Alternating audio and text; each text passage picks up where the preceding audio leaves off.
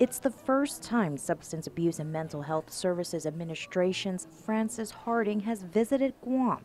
She is the agency's Center for Substance Abuse Prevention Director and is on island for a listening and learning tour. And I'm here to do a programmatic overview and to bring greetings from SAMHSA, the acronym, and to learn as much as we can about our service delivery and our islands in the Pacific.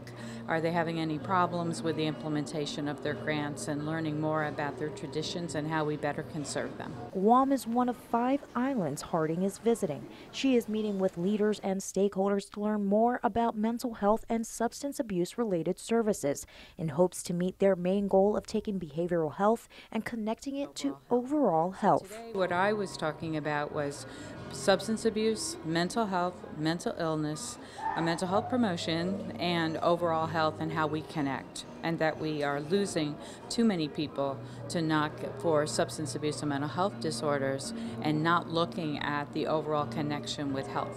Already, she's seen a reoccurring problem within all 5 jurisdictions she's visited. The biggest problem is drinking, underage drinking, particularly for our youth. That's where most of our money is focused because we're in the world of prevention. Meanwhile, additional problems on island include tobacco and betel nut use. She says the challenge is the need for more technical assistance and training so that the workforce is certified. Despite the obstacles, Harding says there are many accomplishments. The good is that people in all of the islands that we have been visiting are really doing fantastic work.